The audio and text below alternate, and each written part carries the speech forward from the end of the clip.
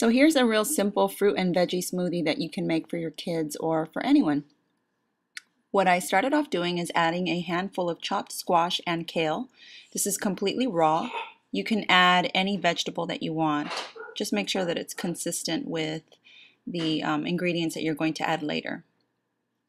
Next thing is you want to use a blender or a food processor or a juicer to extract or blend the vegetables. If you use a juicer, just freeze whatever juice you extract. Ensure that all the vegetables are super blended. You don't want them to be like large chunks and smaller chunks. They should all be consistently the same. Add your favorite frozen fruit, or you can add ice and chopped up fruit.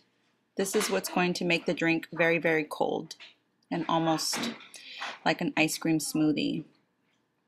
This is the consistency that you want, kind of like choppy, almost like a salsa kind of consistency.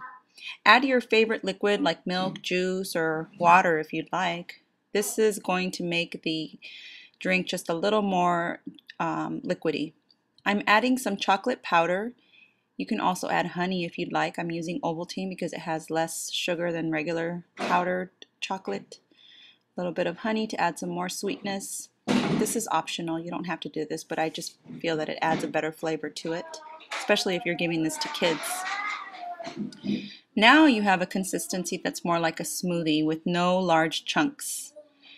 Taste it just to make sure that the flavor is good, that your kid is going to eat it, and you want to serve it immediately. You can give them like a little straw. My toddler loves this stuff. I hope you enjoyed.